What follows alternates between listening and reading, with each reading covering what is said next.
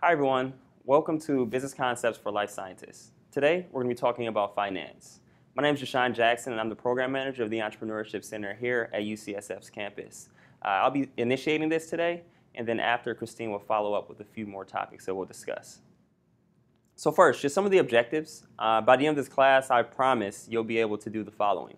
You'll be able to identify 3 different financial statements and how companies use them, read and identify the parts of a P&L statement, calculate a burn rate, explain and apply concepts such as opportunity cost, cost of capital, and net present value, as well as apply these concepts in financial planning. But first, let's define finance. So corporate finance deals with the sources of funding and the capital structure of corporations. Just a little step further, it's always important to remember that the purpose is always to increase the value of the firm to the shareholders. But within our context, let's think about biotechnology. So biotechnology defines finance as how the company will fund itself and allocate its financial resources. In academia, which some of you may be a lot more familiar with, is how the lab will budget for its operations and manage expenses.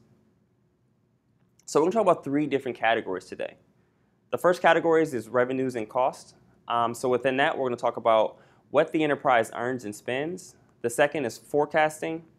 In forecasting, we're going to be estimating the funding of an enterprise. And then cost of capital is the required rate of return to make an investment. Sounds a little technically jargony right now, but I promise you understand exactly what we're talking about by the end of this. So first, let's just go in and talk about revenues and costs.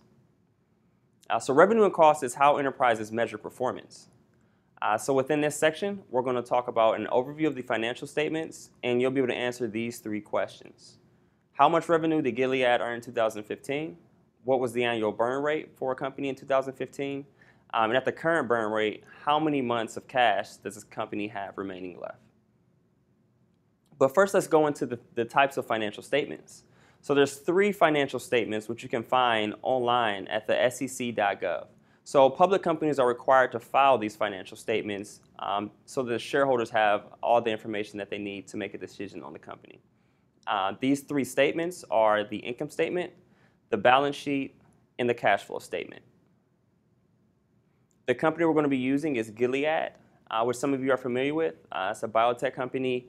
If you look at the bottom, I put these 3 because there's really consolidated information. It's a lot more at a high level, some dashboards as opposed to just diving directly into a 10K, which is full of text, and you may get a little lost. So some of you might want to start with like Google Finance or Yahoo Finance just because it's a lot more intuitive if you're just starting off.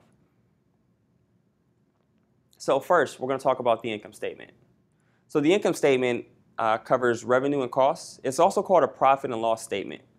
The income statement covers the net income over a period of time. So the period of time we're going to be using is the year 2015. So if you look at Gilead's income statement, you can see all the way up top we have revenues. Revenues is broken down into product sales, which also has a line of royalty and contracts, as well as a few others. It's important to know that these are clumped together into total revenues, and then you're going to subtract out some of the other expenses in the company. Some of those expenses include cost of goods, which you can see here. Cost of goods for a biotech company is usually what goes into the direct cost, the raw materials of developing a drug. So these are chemicals, raw goods such as pipetting materials, capsules, etc. For research and development, it's important to look at, in this expense, this is where your salaries may come out of. As a scientist, as any technical person, research and development encompasses some of these laborers here. Selling, general, and administrative expenses, also called SG&A. Here you can see where the marketing expenses are, sales team, the executive team, pretty much all of the business side of things is kind of pulled out of this side. So you can see what the total cost and expenses are. Under it, you can see there's a few others, but it's not really, at this stage, I wouldn't really dive too much into that. Just know that there's taxes and some other provisions that you kind of have to go through that you would subtract out. But right now, let's just keep it high level, revenues minus expenses. And you can see at the bottom, we have our net income to the company. The second statement we're going to talk about is the balance sheet. So the balance sheet pretty much encompasses the assets, liabilities, and equity. Different than the income statement because the balance sheet is just a snapshot at a period of time. So this can be, let's say, any day. The day we're going to use is the same as our income statement, which is December 31st, 2015. But just remember, it's a point of time. Just an overview of the balance sheet. As scientists, we love equations. So here's an equation. Assets always equals liabilities plus equity. So total assets we're going to go over, but liabilities, just think of it as debt. And just know that these two have to balance out. No pun intended. So here's a consolidated balance sheet for Gilead. If you look at the top, you can see cash and cash equivalents. If you look down another row item, you can see accounts receivable. So accounts receivable is money that you're waiting to collect. So you've already performed a service or you've already sold the goods to this company, and you just think of it like on a credit card. You're just waiting to collect the cash from your customer. At the bottom, you can see property, plant, and equipment, also called PP&E.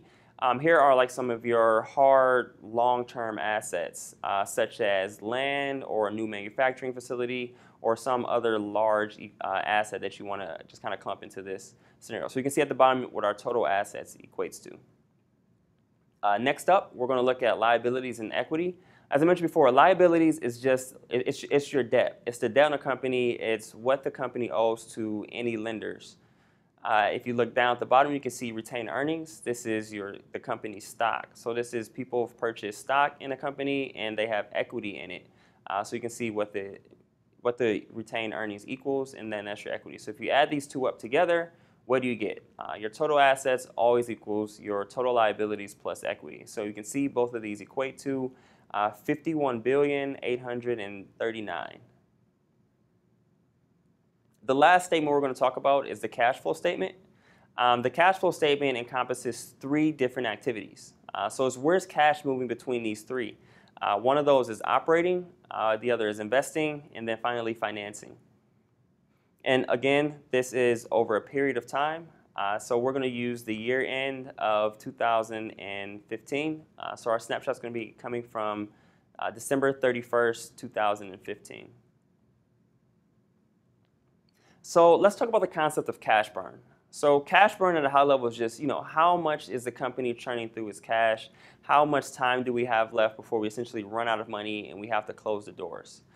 So the formal definition we have here is it's an approximation of how much money a biotech company or a project is using over a period of time. An example of that period of time can be monthly, quarterly, or annually for longer term strategies. And then it's also important to remember that within biotech, one of the things that we use is we just use the operating loss as kind of a good benchmark for what our cash burn is. So we're not using Gilead for this. You can see that the company name has changed to Portola Pharmaceuticals. And that's because Gilead is a really well-established, large, not burning out of any cash right now anytime soon. So it's just not as good of an example as Portola, which, as you can see, has an operating loss of $227 million. So let's just walk through the example of cash burn. So if you want to determine, how many months of cash does this company have left, you use this simple equation. You take the current cash from the balance sheet, and then you divide it by the annual operating loss. You multiply it out by 12 months, and you'll get the number of months that the company has left. So for this example with Portola, we're going to look here. We can see that the cash that we pull from the balance sheet is $444 million. You can see the operating loss, as we previously mentioned, is $227 million. So if you divide those two out and you multiply by 12, you can see that the company has a little under 2 years left before it essentially has to close its doors or raise additional funding or increase revenue or decrease costs. So again, those financial statements, as we mentioned, one is the balance sheet, which is a snapshot of a period of time. If you look at the two in the middle, remember these are a summary of a period of time. So we have our cash flow, which is where's cash moving between our operating, investing, and financing activities. You have our income statement, also called a P&L or profit and loss. And just remember, it's revenues minus expenses, and it always equals the net income. Just to kind of put things into context, one of the things we like to use is operating evaluation metrics. Just because $20 million doesn't mean much to a company like Apple, whereas $20 million to a smaller company that's only doing, let's say, $30 million in revenue the 20 million means a lot more. So we like to create what are metrics or ratios. So you put that into a percentage so it becomes a lot more relevant to the specific company that you want to kind of evaluate. One of those metrics is gross margin, also called profit, just to see how profitable is this company. That's just revenues minus expenses equals gross profit. You convert that into percentages, and you'll see in a relative context, how profitable is this company. The next one is net income. This is just cash to the company, just a simple equation. You really just want to see how much cash is going into the company. And lastly, solvency, which is the ultimate financial health status of the company. So use this metric as we use for Potola, just to see how many months does this company have left before it essentially has to close its doors or really do some hardcore capital restructuring. Next up, we're going to talk about parallels to academia.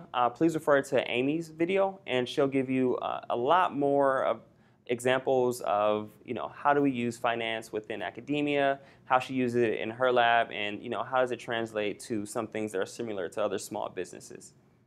All right, next up, we're going to talk about forecasting. So forecasting, as we mentioned before, is estimating the funding of the enterprise. So in this segment, we're going to talk about what is forecasting, why companies do it, and we're going to predict the use of cash for activities that the company may use in the future. But first, let's talk about why do companies forecast? The main reason and the main goal is to get a better grasp on cash management. Where's our cash going? Where can we put cash today that can generate some more cash in the future? Remember, when it comes to companies and the finance side, cash is always king. Where is our money going right now? The second, as I kind of alluded to a little bit, is strategy. So we can kind of strategize, where do we put our money today? What activities do we invest in? What piece of equipment should we buy? How much money is this piece of equipment going to give us in the future? Or we can just determine some long-term, short-term, and mid-term strategies. It's also important to remember that, as science as we are and as technical as we may be, forecasting really is an art and a science. The science you may be a lot more familiar with is the math, the crunching, the equations, but there also is an art to it. It's always important to remember that the one thing that's true about forecasting is that it will always be 100% wrong. It's really just about backing up your assumptions, coming up with really strong, supported assumptions for what you have. Why are you forecasting out this? How did you get there? And it just makes it a lot easier from a finance side just to determine where the company is going to be going in the future. All right, so let's talk about how do we use forecasting within organizations. So usually we try to mesh this in with long-term, short-term, and mid-term strategies. So a long-term strategy usually is a much heavier of an investment. So long-term strategies is what are we going to finance on an annual 3+ year type strategy? What are we going to invest in today that we're not going to see a return for a long period of time or over a lengthy period of time? Whereas a short-term, finance strategy may usually be like for a 1 year or a 1 month or, just a really short-term budget. So, what are we going to buy for office supplies, or what are we going to buy this new machine for that we only use for a year, or just, really small, much smaller items. So here's an example that some of you may be familiar with. So this is just the different stages of drug development for a company. So the short-term strategy, as you can see, would be just to demonstrate proof of concept within just a few patients. You can see we budget out how much that will cost, and we have a strategy map to it as to what we exactly get out. On the long-term side, you can see the cumulative amount is roughly $240 million total, but the long-term strategy is, how do we get this drug to market, commercially market this drug, whereas today, we're just mapping out for that proof of concept. So let's use an example of it that is a lot simpler to understand, just to kind of get your grasp around some of the concepts of forecasting. So here, we're going to use the very simple idea of, let's say, your daughter. Your daughter is entrepreneurial at heart. She really wants to work and earn her dollar. So she comes to you and says, she wants to sell lemonade out of a lemonade stand. So for forecasting, you really want to predict, what is this lemonade stand going to look like over the next 3 years? So we're going to forecast 2017, 2018, and 2019, but you see the A next to 2015, 2016 because these are our actuals. So these are our actuals, also called historicals, So this is what we're going to base the foundation of our assumptions. So you can see our assumption column. Some of the assumptions that you can see here is, each year we're increasing by 50% the number of units sold as we went from 2016 to 2017.